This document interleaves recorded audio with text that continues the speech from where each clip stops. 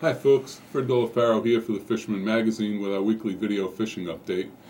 Trout remain the best bet for bending a rod on the island as lots of wind on the weekend combined with cold water temperatures sabotage the efforts of most cod and flounder hopefuls.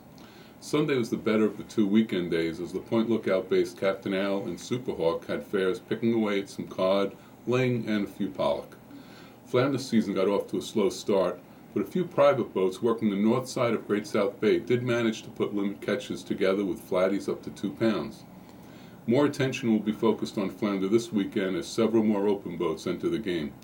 This week's mild temperatures and a few days of sunshine should help improve the flatfish action.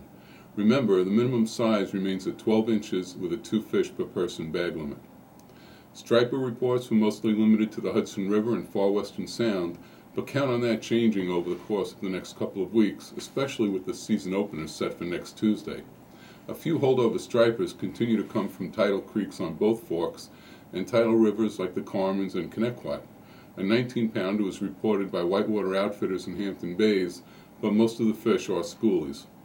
Still no word on new regs for fluke and flounder, but we'll be sure to get the word out as soon as we hear anything.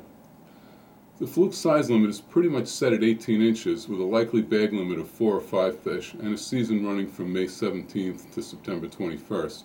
But these changes are still in the rulemaking process. There is also the possibility of flounder season being extended beyond its current dates of April 1st to May 30th. Some good news for surf fishermen as state parks opened up Gilgo State Park to 4x4 access this past Friday evening.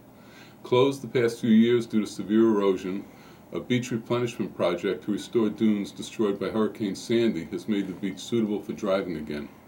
Don't forget the deadline to purchase state 4x4 and sport fishing permits is April 30th. They will not be available again until after Labor Day. 4x4 permits remain at $65, the sport fishing permits at $30. Until next week, I'm Fred Golofaro wishing you good health and a successful 2014 season.